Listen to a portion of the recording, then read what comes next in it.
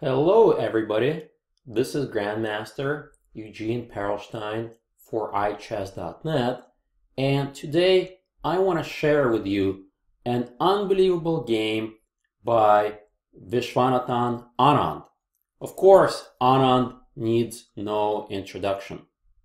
He is a former world champion, he won so many tournaments that we already probably lost count, and nevertheless, he is still one of the top 10 players in the world, even in his age, and he is definitely not a young chicken anymore. So in this game, I want to show you that Anand is a very universal player, and he is an incredible positional player as well as a gifted attacker. And this is a World Chess Championship match game in 2010 against another Super GM, Veselin Topalov from Bulgaria. So in this 2010 World Championship, this was actually a very dramatic event for Anand, where he managed to win the last round with black to clinch his title, to defend his title. But the game is from an earlier round, and we're going to see an opening called the Catalan. And if you're a big fan of the Catalan, I highly recommend that you study this game. So after the moves d4, knight f6, c4, e6, knight f3, d5, g3. This is the starting position of the Catalan opening, and the idea is very simple. White delays the pressure for the center until the middle game. White's going to put the bishop on g2, castle, and this bishop on g2 is going to put this tremendous pressure on the long diagonal, and this counterpart on c8 most always is usually stuck there, and it's very difficult to develop that bishop. So black has several plans against the Catalan. The most popular move is bishop b4 check, and Topalov actually took the pawn. He was a really ambitious move. Now I should mention that after bishop b4 check, white has a number of ways to play here. The most popular way is to simply block with the bishop. This is quite an interesting try, knight bd2, which is gaining popularity lately. And even the move knight c3, this is the true pawn sacrifice. White's going to have a hard time gaining that pawn back, is another way to play. So in the game, Topalov took the pawn, bishop g2. Notice that white is not in a hurry to win the pawn back. If you play queen a4 check, followed by queen takes pawn, you're wasting precious time. In the meantime, black can activate the bishop and try to neutralize this powerful bishop on g2. This is really the only big advantage that white has. So that's why Anand played bishop g2, bishop b4 check. Another question for white, how are you going to block? You have the knight c3 move, bishop d2 move, knight bd2 move, and Anand plays bishop d2, which is a logical move because if you think about that, this is a strong bishop, potentially protector of the king side if the bishop is placed on e7. And this bishop is so much superior to this bishop so that white doesn't mind the trade of the dark square bishops. a5. This is a trendy line back in the day, although I think this game shows that it's a very risky line as well, as Anand played here. White has several moves here. White can simply castle, white can play knight c3, or the move that Anand played, queen c2. Vishy has prepared this variation at home. Keep in mind, World Championship match is a big deal. Both players are following their home preparation. And that's another big advantage that Anand has over his peers back in the day. He had unbelievable preparation. I think his win against Kramnik and this match win against Topalov really showed that he does his homework well. So let's see what happened next. Bishop takes, and here we come to an interesting decision by white. Normally, we would take with the knight, developing the piece and attacking the pawn. But Vishy had other plans. Queen takes d2, very interesting move. I'm not sure if you guys would even consider a move like that, because now the knight has kind of stayed back and the pawn is not even there under attack. But white had a very deep idea that I will show you later. I should mention that if you take with the knight, black's probably going to play b5, and if you try to play knight e5, well, black has different plans. Black can even try to get the rook out of the way. The position is double-edged. Knight d5 is an interesting try. Definitely playable, but not what white had in mind here. So let's see what happened in the game.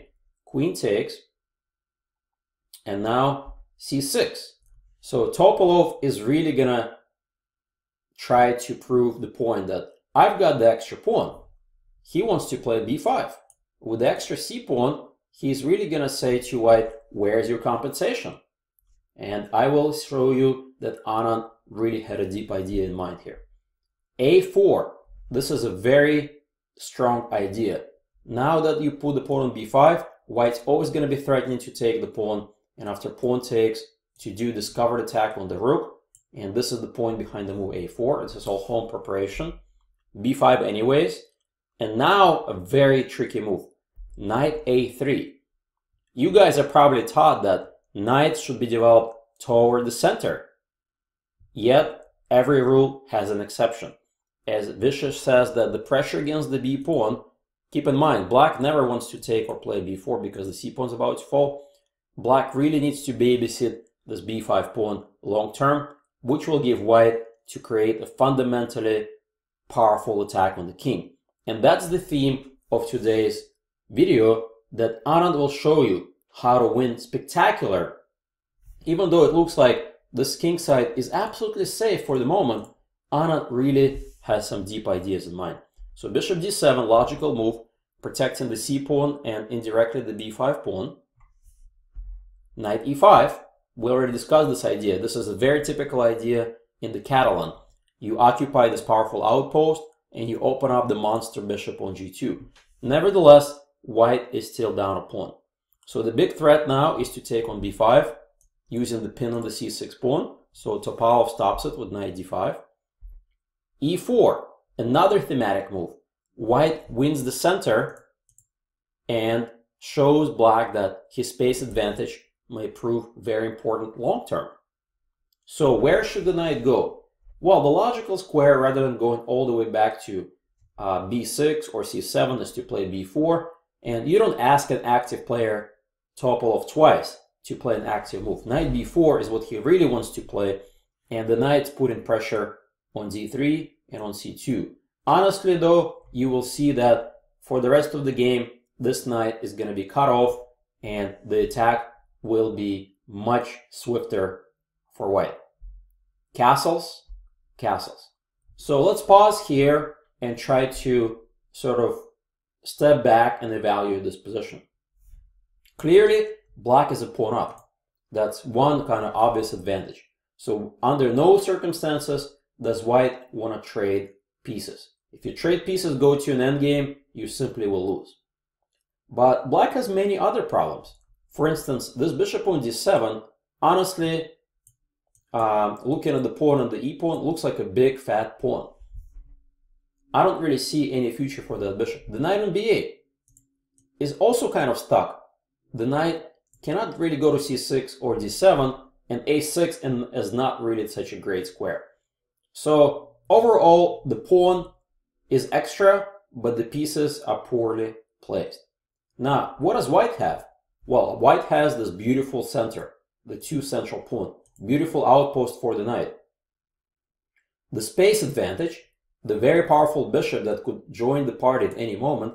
The only piece that's kind of out of the game is this knight on a3, but the knight has an important function. Together with the a pawn, they're putting pressure on the b5 pawn. I would say white's position is easier to play. And white is not in a hurry because black is cramped. I really like Anand's next move, rook f to d1. So when you're down material and your opponent's pieces are kind of stuck and awkward, don't automatically try to gain the material back or simplify. Simply by putting pressure in your opponent's position, white is improving his pieces. So now this battery, the queen and the rook, potentially could break through with a schematic d5 pawn push. Black really needs to watch out for it. And I think that's why Topalov played bishop to e8. He's getting ready for the push. Here it comes, d5 exclam. breaking open the position. When your opponent has most of their pieces on the back rank, the coordination is lacking, and the bishop needs to be opened up. I think this is perfect timing. Very good move by white. Taking on d5 is extremely risky. That is why Topalov plays queen to d6. So the knight's under attack. Now, of course, the knight can simply go back to f3, but when you have the initiative, you don't want to retreat. I like this idea, knight g4. This is not just a retreating move. The knight is going to be eyeing the king. We're transferring the pieces closer to the king, to the enemy king. It's still, right now, it doesn't look like there's an attack, yet the central breakthrough with e5 and d6 looks like it's going to put black under serious pressure. This pretty much forces black's next move. Queen c5, getting out of the way. And knight e3, redirecting the knight, putting pressure on the d5 pawn, once again protecting this very powerful pawn. Knight comes to a6, black's trying to finish development. Both sides are playing good logical chess. And here comes d takes c6. With this kind of exchange, white's gonna gain some very powerful open files. So pawn takes a4. Of course, you could have taken with the bishop, but then he didn't like pawn takes, bishop takes, knight takes c4, bishop takes, and now one of the most important concepts in chess, the pin. Here comes rook a to c1, and the bishop cannot be saved. If I need to, I can always put more pressure with b3, but honestly, simple, either rook takes or knight takes will give white an easy advantage. It's a slight advantage. Maybe black should have gone for it nevertheless, but Topalov is still looking for counter chances. He's not ready to kind of settle for defending his position and passive play. So that's why he took on a4. He's still quite ambitious in this game. Knight takes and bishop takes. At the end of the day, we have a little bit of simplification. Black has the extra pawn, but it is a double pawn, and white's pieces will swiftly turn to the king side. Now the next move is rook a to c1, h6, and knight d6 exclamation, setting up the discover attack on the queen. Queen backs up, and knight g4 right back. And now we can clearly see the attack is taking place. Let's split the board on the king side, along the d file, and on the queen side, and count the pieces, how many attackers and how many defenders. Well, these pawns don't even count as pieces defending the king, so really there's only one defender, that rook on f8. So that's very little, right guys? On the other hand, white has this knight, the queen, the knight on d6, and both rooks can join the party quickly because of the control of the open file. When you have more attackers than defenders by margin, look for sacrifices. And after the move rook a to d8, you can probably already try to guess white's next move. So if you need more time, go ahead and pause the video and try to work things out. This is very instructive, but I think you may already be onto something. Look at the queen, look at the knight, look at the king. These pawns are the only defenders which could easily be destroyed. And here comes very beautiful piece sacrifice. Spectacular attack begins. Knight takes check. Well, you gotta really take the knight. Pawn takes, queen takes. So what do we have now? There's no forced mate yet, but nevertheless, the king is totally naked, so to say, and white wants to play e5 and probably very simply swing one of the rooks over. I really like the idea of rook c4, rook g4, and mate. Now, what about these guys? They are mere spectators. There's no way they're going to come to help out on the king side. What about the bishop on c6? Well, the bishop can't do much against this plan.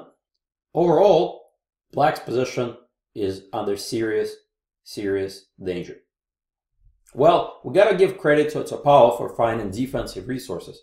He plays f6. This is a very clever idea to use this queen as the defender. So you see, black probably was hoping that this is the key move that stops white attack, but is he correct? Well, let's see what happens next. e5 exclam, Still, the breakthrough begins. The bishop's under attack from this guy and from this guy. So Topalov thinks, I'm just going to trade the bishops. But remember, guys, chess is not checkers. What does that mean? You don't always have to take back. This move is not an autopilot move by any means. And I think this is what most kind of mistakes that people make whenever somebody takes your piece, you take it right back without even thinking. But here, white has a very powerful intermezzo, Zwischenzug, or move in between. This concept is extremely important. Pawn takes f6. You may wonder, wait a second. G7 is not even under attack. I've got the extra bishop. I'm simply going to play bishop to f3 and be up a piece. Well, is that so? I'm going to give you a minute here to see if you can figure out the winning idea for white. So again, don't think about defense. I know your rook's under attack. You may think about moving the rook out of the way, but no, forget about the rook. Focus on the enemy king. How can you attack the king? So the first idea that comes to your mind is probably the move f7, right? Well, unfortunately, it's not really checkmate. The rook can be taken on f7, and after knight takes, I can take with check, and it's not actually immediate checkmate. Much simpler win is simply this check. King h8, and now f7, and the game is immediately over. Threatening checkmate in one move, and if rook takes, knight takes, check only move, and now, of course, we can win several ways. This is the simplest, forcing mate the next move. Relatively easy for the top guys to figure this out, but I really wanted you to see the nuances. So the bishop can't move. Queen g6 is a serious threat, and Topalov was thinking what to do in this position. Now, another defensive try is to offer the queen trade. But obviously, when you're attacking, you don't want to trade. Check is very powerful, followed by rook c4. This bishop, honestly, nobody cares about this bishop. Rook's coming over, queen is trapped. So you see, once the pawn structure around the king is destroyed, this is very difficult to defend. So if rook g8 attacking the queen, white has a very beautiful forcing sequence. Knight f7 sacrifice. Queen has to take. Check.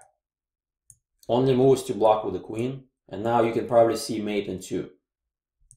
Check, takes, checkmate. And you see how powerful this f6 pawn is?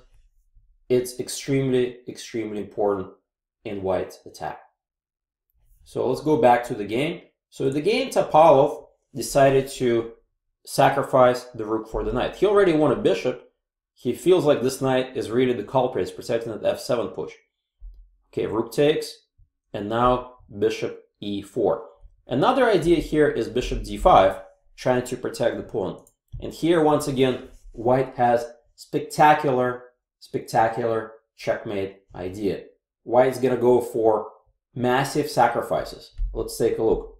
First, we try to get the king into corner. Now, obviously, giving the check back is not gonna do anything, which the king goes back. Instead, we need to activate the rooks. So the rook on d6 can't really do anything. The rook on c1 wants to participate. We want to do that.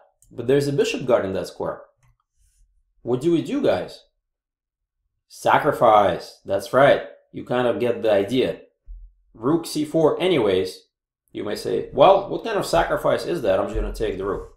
And now comes the second sacrifice. So white's going to sacrifice the second rook. Notice that the queen is overloaded piece. This is an overloading piece sacrifice. The queen has to guard g7, right? If the queen leaves this rank, there's going to be checkmate. So how can we use the overloading sacrifice? Simple, right? Rook d4. Excellent move. And queen cannot take the rook because of mate. So that's why this is a beautiful sacrifice. And honestly, this position is already lost. There's no defense against this. Things are just looking pretty bad here for black. So anyways, let's go back to this position. So after rook takes, bishop e4 was played in the game. Anand simply takes with a double idea, attacking the bishop and rook e7. I like this move a lot. Knight d3, trying to activate those knights. Simply rook c2, queen h7. Again, black doesn't mind trading. After queen takes, bishop takes, rook takes a6. Black still has a knight and the bishop for the rook. Obviously, most likely he will lose, but there's still some fight left. So f7 exclam. I really like the finishing touch of this game. So queen takes. If rook takes, it's simply mate. And we just take either way. So queen has to take. And now simply rook takes bishop. At the end of the day, if you count the material, white has rook for 2 knights and 2 extra pawns. Materially, white is actually better. And these pawns are not doing anything at all. The attack, though, is still coming up because rook g4 is a serious threat. So black stops at queen f5, and now comes rook e7, forcing immediate resignation. There's really no way you can stop mate. This is a really weak square. Again, rook here runs into rook f7, and I don't really see any other possibilities. Well, here you can try that, actually argue your way that after rook e8 I can play rook f8 back. Yes, I'll buy that argument, but I have a much better way to force checkmate. Again, the queen is overloaded, protecting the rook and protecting g6 square. Simple sacrifice. Check. Now the rook is overloaded too. You cannot go here because of mate, so queen has to take the rook. Check. King cannot go here because of mate. Only move. Check again, forcing the king into a check square. And whether you go here or g8 doesn't matter. Mate is coming. Wow, what an amazing, spectacular attack by former world champion Vishy Anand. We're definitely rooting for him, and I hope he's gonna continue playing throughout, his latter age and show us some brilliant games. Thank you very much. This is Grandmaster Eugene Perelshteyn. See you all next time.